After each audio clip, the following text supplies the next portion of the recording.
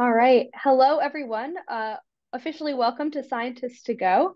My name is Drew, and I'm joined here today with Danielle Frechette. Danielle got her PhD from the National Institute of Scientific Research in Quebec. She's a researcher for the Department of Marine Resources, where she focuses her research on the impact of climate change on salmon ecology and migration. So, without further ado, I will turn it over to Danielle.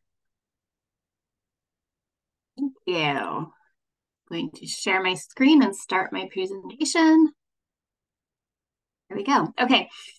So as Drew said, I work in the Bureau of Sea Run Fisheries and Habitat at the Department of Marine Resources. And in our department, we work with sea run fishes. And sea run fishes are ones that spend part of their life in freshwater and part of their life in the ocean. Most of the 12 species that we have here in Maine are born in freshwater, and then they move to the ocean where they grow to the adult stage, and then they come back to our rivers to reproduce.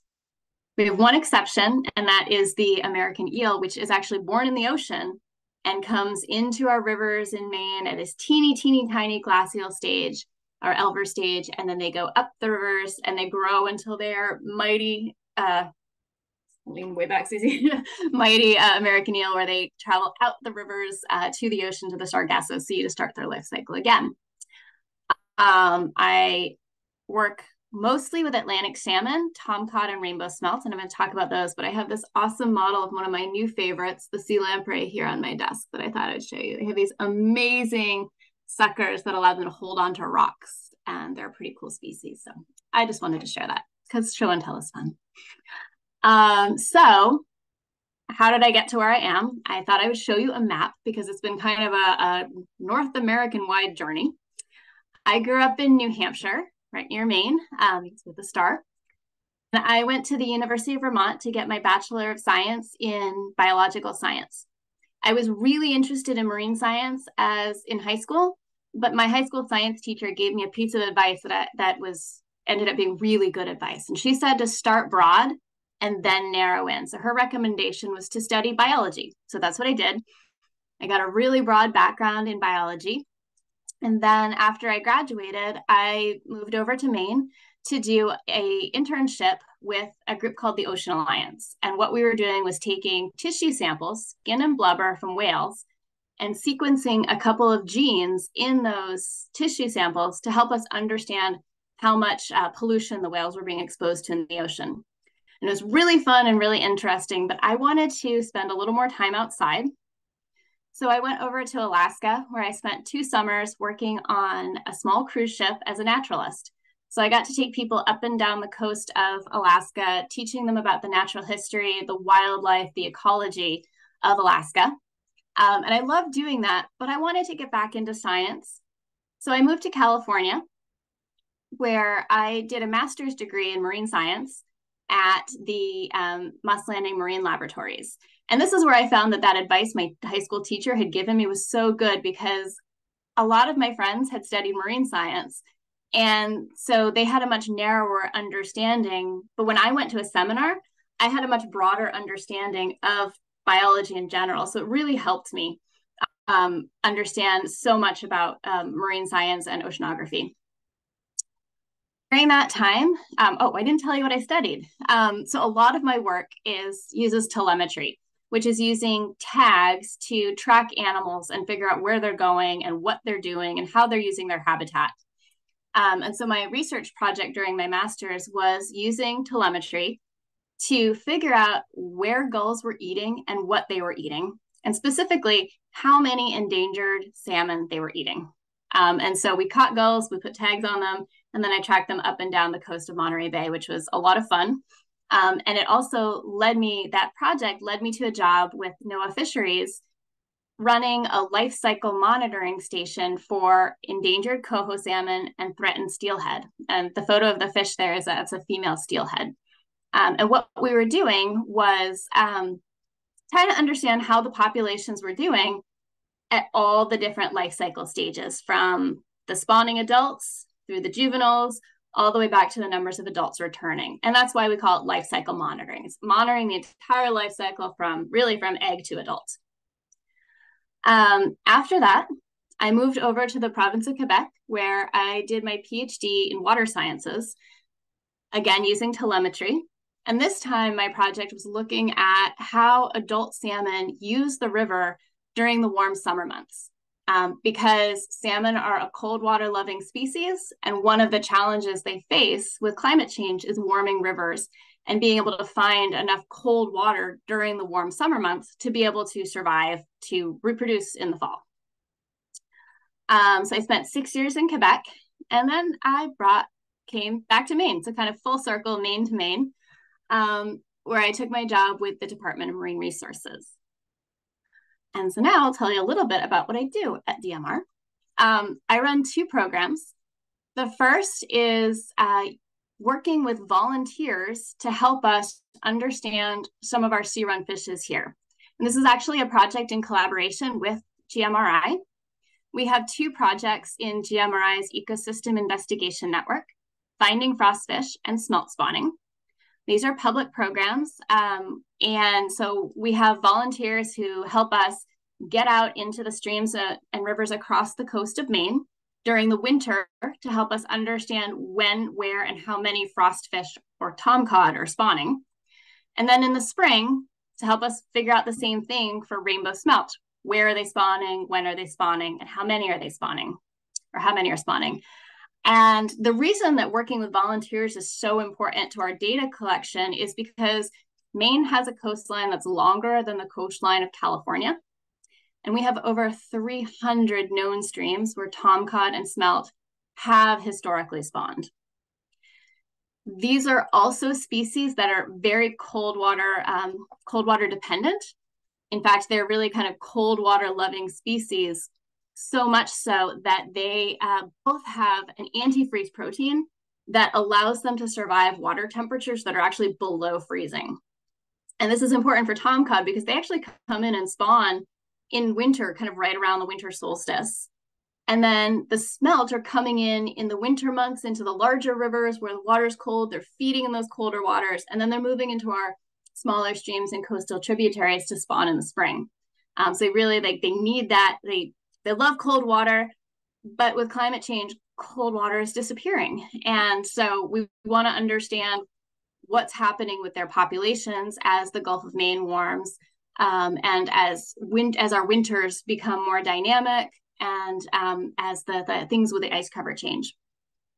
So we're actually going to launch the tomcod project in about 2 weeks. And this is something that we bring in people from the public. So if this is something that piques your interest, you can talk to your parents to see if they want to participate with you. We do also have some classrooms that participate with the smelt spawning. So thought I'd mention that. I am going to spend the rest of my talk talking about the other project I run, which is called Salmon for Maine's Rivers. And I'll explain more about what that is in a minute. But first, I wanted to walk through the Atlantic salmon life cycle.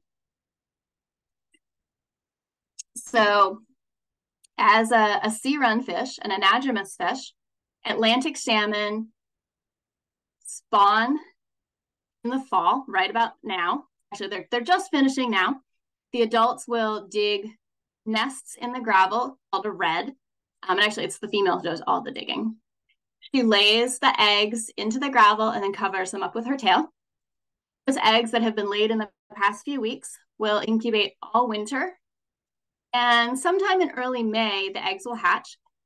And these little alevin, these little salmon with a yolk sac, will remain in the gravel for a few weeks longer.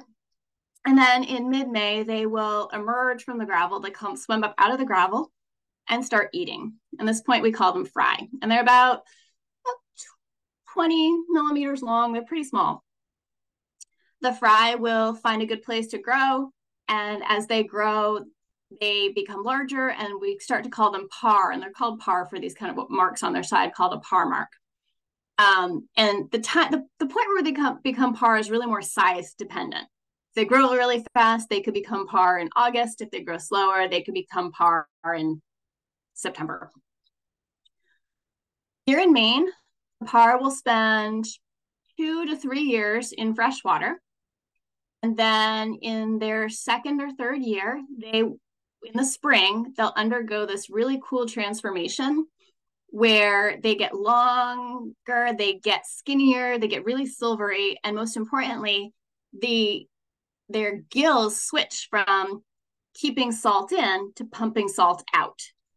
And that allows them to move from fresh water into the ocean.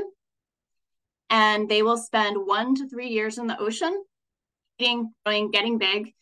They'll actually go all the way to Greenland before they come back as adults in the spring and summer, spend the summer months in the river, and then in the fall, they will reproduce. That is the salmon life cycle.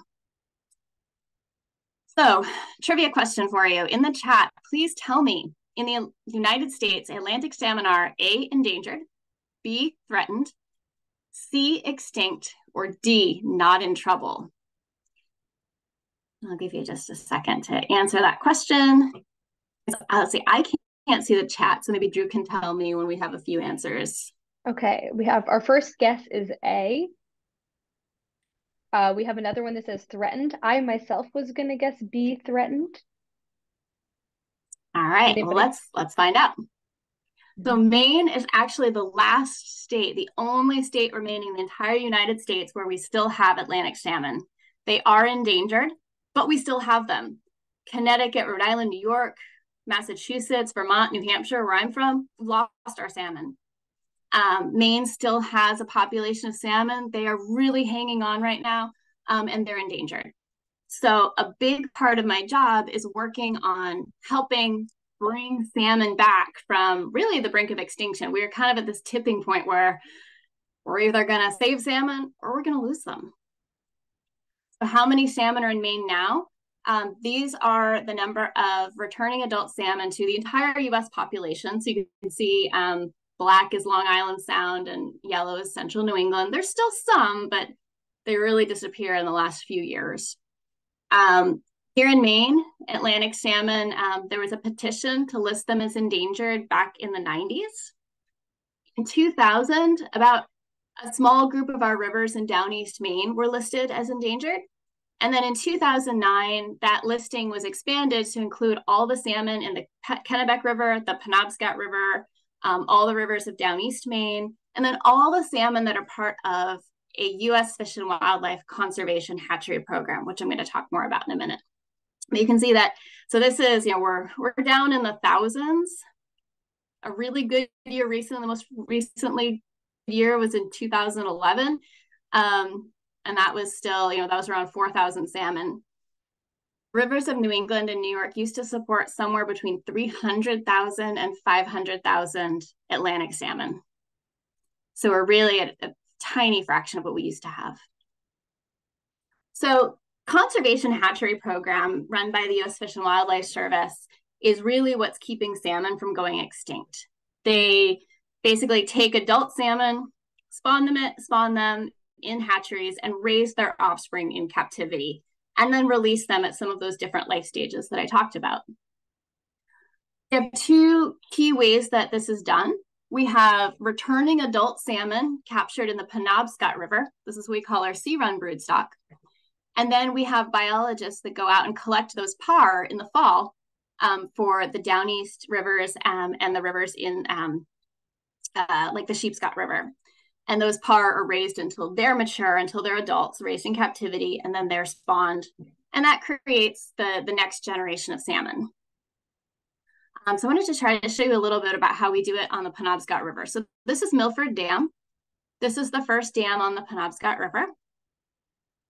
And the fish enter, and then they're brought up in this elevator. And the elevator brings them into an upper chamber. Should be some coming. There we go. Watch for the fish. That's a bunch of river herring. And I think we're going to see a salmon in just a second. The salmon were first.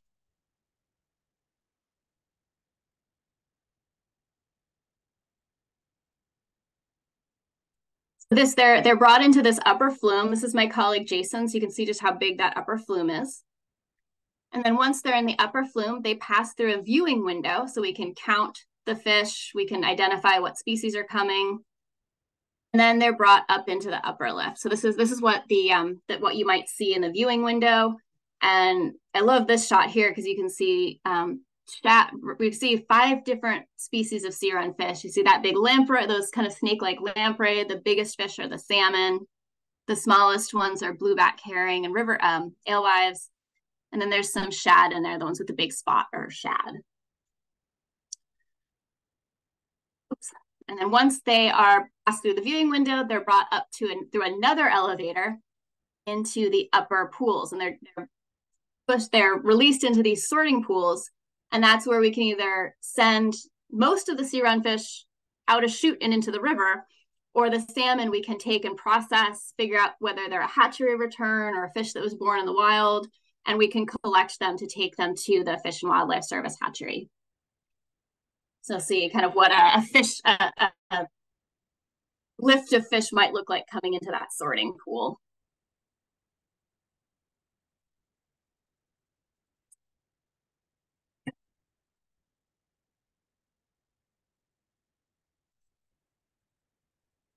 Here it comes. So it's a lot of water. It can be a lot of fish.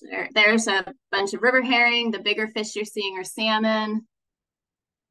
Yep, there's a big salmon right there. So yeah, now they're in the tank. They can be sorted and again collected for broodstock. So once the salmon are taken to the hatchery, they're spawned and their eggs are incubated, and then we put them in the river in a few different ways. The ways that we send salmon home, the first thing we do, which is really cool, is called eyed egg planting. So you can see the eggs up in this this is your standard kitchen measuring cup, and you can see each of those eggs has 2 teeny tiny little eyes. This means they've been fertilized and they're ready to go in the gravel, and we use this hydraulic pump to actually create an artificial salmon red in a nest in the gravel. And we create this pocket, we gently pour the eggs down into the pocket, and then we very, very carefully remove those funnels. And that allows the gravel to gently fall on top of the eggs. And then they can incubate naturally in the river all winter and emerge in the spring at the same time that any naturally spawned salmon eggs are hatching. And it's really fun. We do it in the winter, in the ice and the snow, and it's really exciting. Next thing we do is called fry planting. So that's taking that stage that's just come out of the egg, it no longer has its yolk sac, and we release those right in the river. And we usually do this by canoe. So we put them in coolers and we take them out by canoe so we can get them into really good habitat. Then we'll also release fish at the par stage in the fall. Then in the Penobscot River and the Kennebec River, we also release smolts. And this is that stage that's ready to go right to the ocean. So these are the fish that they stayed in the hatchery really through their whole juvenile phase. And we put them in the river right when they're ready to go to sea. But even though we're doing all of this, salmon still have a lot of challenges to face. Most of the really good habitat is still above dams. This figure here shows all of the active and remnant dams across Maine's landscape. So there's a lot of barriers in the way between salmon and their spawning habitat. We have really low survival in the ocean right now. Only one of every 1,000 salmon smolts that we put in the river comes back as an adult. So those hatchery salmon that we put out as smolts, if we put 1,000 in the river, only 1 will come back. The hatchery smolts are also not as good at surviving in reproducing in the wild as they're naturally spawned as the naturally born salmon. We have so few salmon that have huge areas of empty habitat, and then we have climate change. So all of these things combined are really, really making it tough for salmon in Maine. So one of the ways we're trying to help salmon recover is with the program that I run called Salmon for Maine's Rivers. And this is a partnership with the Penobscot Nation, our federal partners at NOAA, U.S. Fish and Wildlife Service, National Park Service, and then some industry and NGO partners as well, to raise salmon all the way to the mature adult stage and then put them in the rivers to spawn. And we call this smolt to adult supplementation. So we take that smolt stage, and instead of sending them to the ocean, we keep them in captivity until they're big adults that are ready to spawn. And one of the key ways that this could help us with recovery is that we have better survival in captivity than in the ocean. Again, if we take 5,000 smolts and send them up to Greenland, 5 might come back. But if we raise them in captivity, and even if survival is only 50%, we'll still have 2,500 adult salmon that can go right in the rivers to reproduce. And we know that salmon that grow up in the river do better. They survive better in the ocean than salmon that grow up in a hatchery. And so even though the fish that we grow to maturity aren't wild, their offspring will be wild. Their babies will be wild from the beginning. And so this increases the amount of wildness or in the population. They're facing predators. There's disease they have to contend with. They have to survive. They have to find habitat to survive hot water. So they're much more hardy than the salmon that were protected in the hatchery their whole life cycle. So we started this project in 2021. We took smolts from Green Lake National Fish Hatchery, and you're seeing these are the pools where the salmon were raised to the smolt stage. We transferred them by truck to the University of Maine Center for Cooperative Aquaculture Research. And we raised them. This is when they're about a year and a half old. So they're about 18 inches long there. And then once they were mature, we transported them to the river. So we did this in 2022. And then again this fall, we released salmon for spawning in a couple of our really most pristine rivers. And we released them by truck, and we also released them by hand. So this is me releasing a salmon into the river. And once they're in the river, we want to know what they're doing. So we're working with the University of Maine, and we tagged a bunch of the salmon with these acoustic transmitters. And so what this transmitter does, it's a tag that it has a battery. And so every 30 to 60 seconds, it sends out a ping. And that ping has a numeric code in it. And that code is unique to the fish. And so we put these photo on the far right here is a hand holding an acoustic receiver. So this receiver will detect that ping. So we put a bunch of these receivers out, and anytime a fish swims by one of those receivers, it sends out its ping, the receiver records it, and we know the time, the date, the fish, and some of our fish even have a temperature sensor in their tag. So we'll know what the fish's body temperature was when it went past the receiver. So we'll use these data to figure out where the salmon were during the fall spawning time. We will use these to understand where they spent the winter. Did they go right out to sea, or did they find a lake or a dam head pond to spend the winter in? A head pond is the area of the river that's kind of like a big lake upstream of a dam. And what time, when do they go to the river? When do they go from the river to the ocean in the spring? And if they survive, we might actually detect them coming back from the ocean in a year or two, because Atlantic salmon can spawn more than once in their life. They don't die after spawning like Pacific salmon. Another thing we do, which we actually just finished up doing last week, this is what I spent my last week doing before Thanksgiving, was looking for salmon redds or salmon nests. We either do it in canoe, like in the photo you see on the left, or we do it by walking. And what we're looking for, the photo in the middle shows 2 adult salmon on a redd. So you get this really cleaned out area of the gravel where the female has moved everything around with her tail to lay her eggs.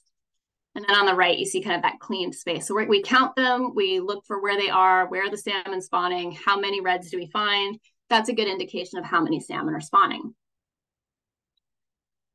And then we want to know if they reproduce. So in the fall, so in August and September, once it's not too hot, but before it's too cold, we go out with these backpack electrofishers. So it's a backpack that sends an electric current into the water that stuns the fish so we can catch them with a net. And then we can measure them. We can take a little clip of their tail fin to get genetics, and that'll tell us if they were a fish that we released as part of our Salmon for Maine's Rivers program, or if they're naturally spawned. And that these are kind of some of the key ways that we track how the salmon populations are doing, kind of in that life cycle approach that I mentioned earlier on.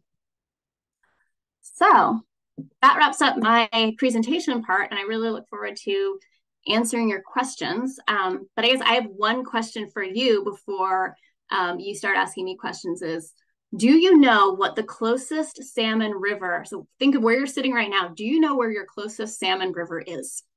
And what river is it? I'm not going to lie, Danielle and I talked about this right before, and she had to educate me about where the closest mine were in Portland, but it was really interesting. Oh, Penobscot is an answer that we have. Great. Nice. You all That are is ahead our of the biggest salmon river.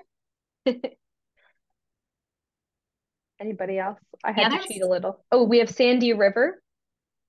Oh, the Sandy, excellent. We have The Four egg River. planting photos were from the Sandy River. Oh, great. That's so cool. Someone said Four River, but Oh, okay. Androscoggin. Androscoggin, yep. Nice. Great. I am closest to the Androscoggin as well. So I'm looking forward to your questions now. Great. So if anybody has questions, you can put them in the chat. I know I learned so much during this. I really had no idea how a fishery worked. So that was really informative for me. So I appreciate that.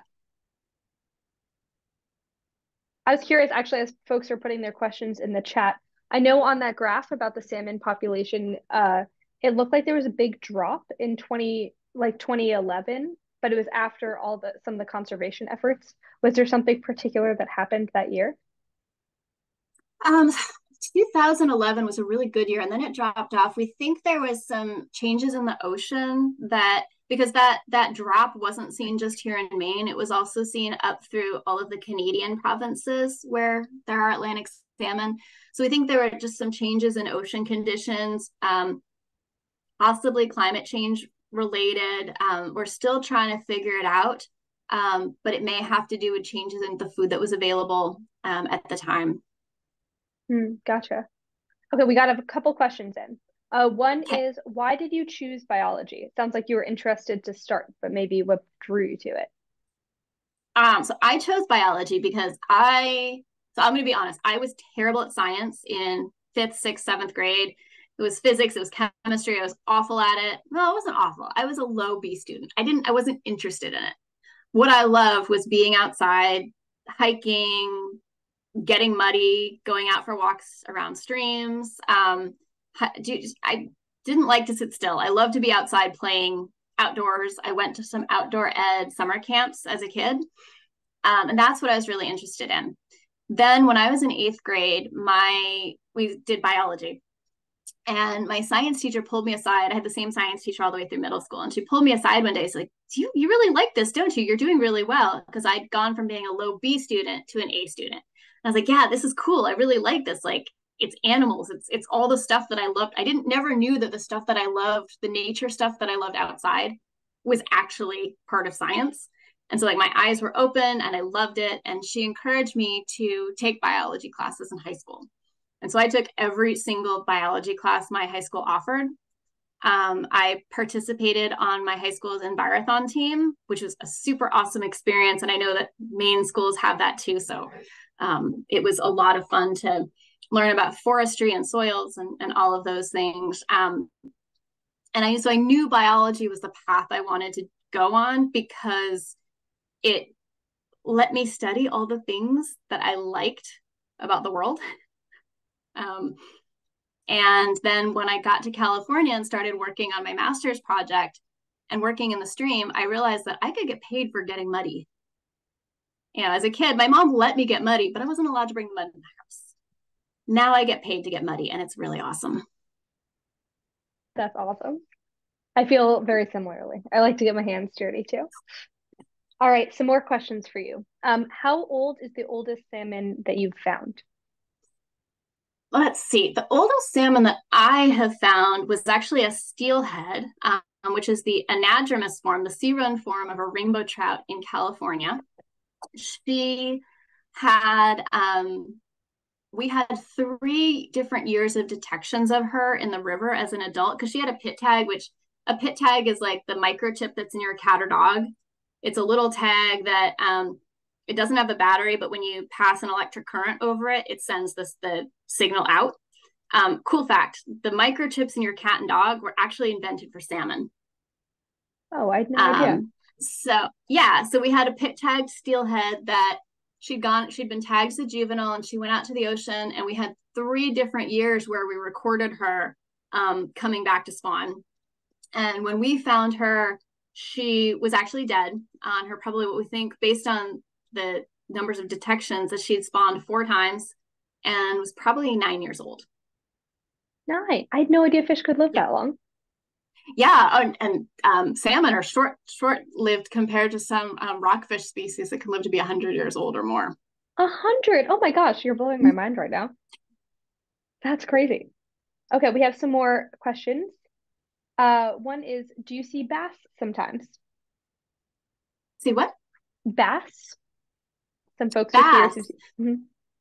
Yeah, so the bass, yeah, so we do have bass in a lot of our rivers here in Maine. They're a natural part of the sea run fish community. And we don't handle them very often. They generally don't come into the trap at Milford Dam. And we don't, some of my colleagues have a project where they're tagging and tracking striped bass. But I haven't worked with them on that. There's some pretty cool studies with striped bass being done at DMR. Very cool. Okay, somebody was curious about the most colorful fish you have found. Is there a native fish particularly beautiful? You know, one of the really cool things about salmon is their markings are unique, and you can look at a fish from the top and they have this spot pattern, and it can be completely different from one fish to another. And we had one fish that we raised in our project this year that the tip of its jaw was black, and had the spots on its back were big and black. And it was a really beautiful fish, very kind of unique and stunning looking.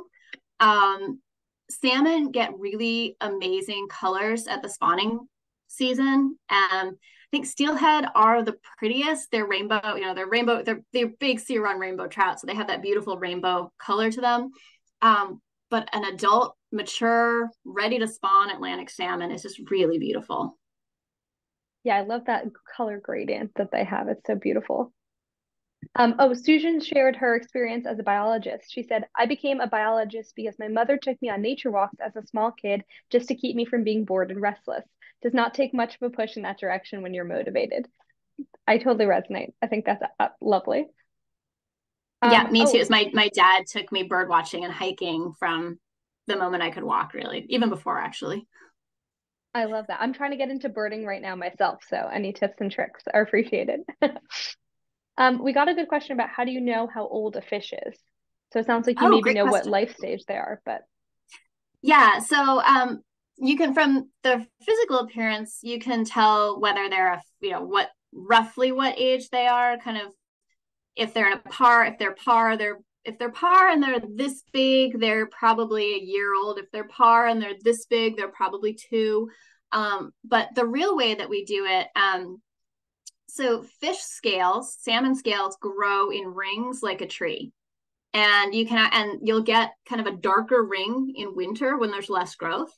You'll get another darker ring when they move from freshwater to saltwater. And then every winter there'll be a ring, a darker ring. And so you can actually figure out how old they are from their scales. So you can just take a tiny little sample of the scale without killing the fish, and you can figure out how old it is.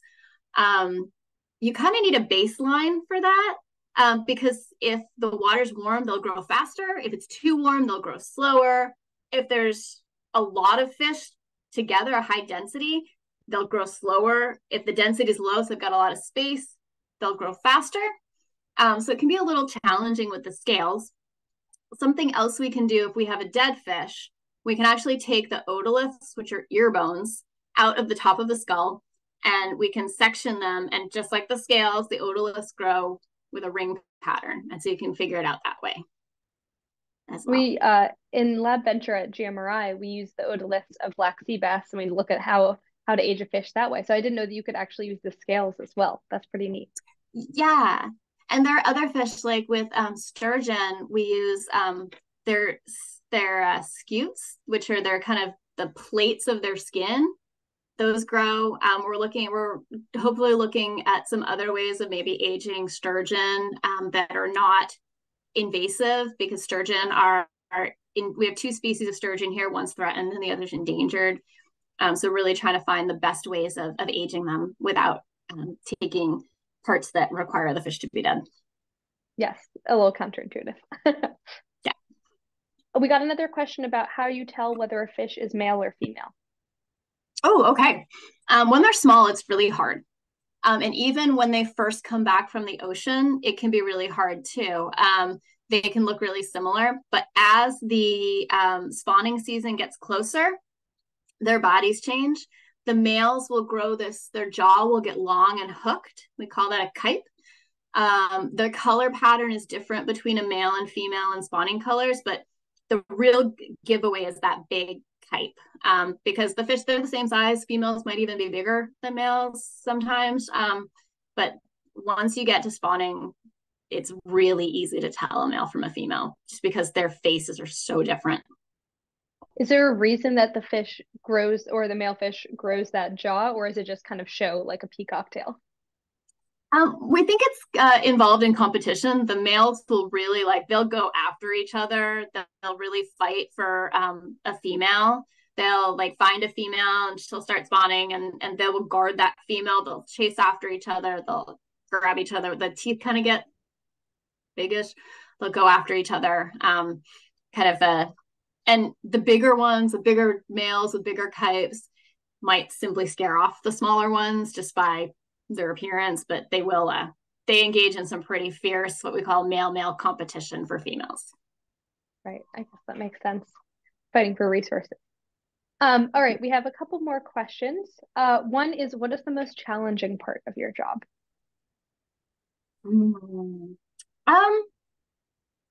Fieldwork wise, the most challenging part is weather. A lot of our work is so weather dependent. We can't do the spawning surveys when there's high water. We can't do the spawning surveys if the ice comes in too soon. We can't electrofish if it's too hot or too much rain.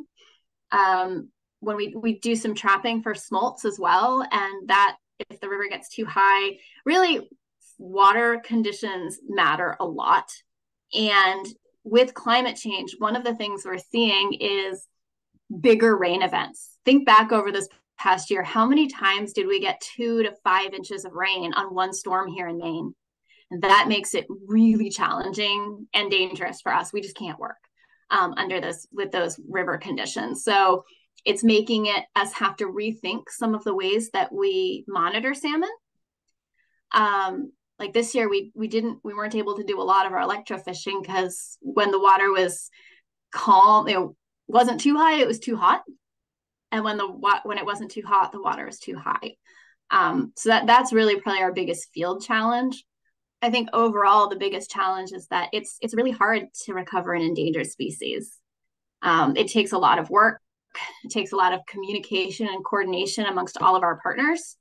Salmon are actually co-managed. We have 4 different groups that manage them. It's NOAA Fisheries, U.S. Fish and Wildlife Service, Penobscot Nation, and Department of Marine Resources. So we all have to work together. And that can be challenging sometimes to really find Okay, we have a couple speedy last questions. Sure. If someone wanted to get involved with the smelt project, for example, what does that process look like? Yeah, so what we do is we have a training, depending on where you are on the coastline. So in kind of southern and mid-coast Maine, our training will be, it's going to be March 3rd or 4th, the first Monday of March. And people attend the training. They fill out a Google form that tells us they want to do the survey. We train them using this online training, send out all the training materials. We help them find a stream that might be nearby, or they might know a stream. And we make sure they have all the things they need to go out and do the surveys. And then all of the data is entered through the GMRI Ecosystem Investigation Network portal. So the TomCud training, I think it's in about 2 weeks. The key thing is that with the GMRI programs, to set up an account and do the survey, you need to be 18 or older. So we need kids to partner up with a grown-up, with a parent or a grandparent. Or if it's a teacher, you can reach out to me directly and we can set things up. That's so great. But the Such a best good way to way to find get involved. information, yeah, the best way to find information is just to go to the GMRI Ecosystem Investigation Network portal and then look at the smelt spawning and the Finding Frostfish pages. Great. I'll pop those back in the chat again, just in case any of you educators out there are interested. But we'll end with our final question, which is, what is your favorite part of your job? I think you might have guessed it. My favorite part of my job is being outside, doing field work. We just finished the red counts, and I think across the board, our whole team agrees that the red counts are the most fun thing because we're out all day in a canoe or on foot, trekking through the woods, through the stream, seeing fish spawning. It's a really special experience. But I also really like seeing a full project through and doing the data analysis and writing and publishing on the hind end as well. So those are really my two favorite things: is publishing, doing the field work to collect the data, and then publishing the data so that it's accessible to other people in a scientific journal. That is so great. Well, thank you so much, Danielle, for your time. This has been so informative and so cool. Definitely excited to get involved. So thank you all for joining. Hope to see you next time. Our next Scientist to Go is on, let me pull it up right now.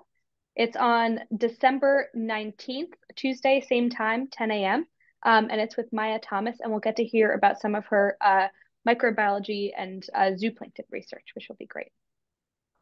So thank you all. Have a great rest of your day. Bye. Thank you all for joining.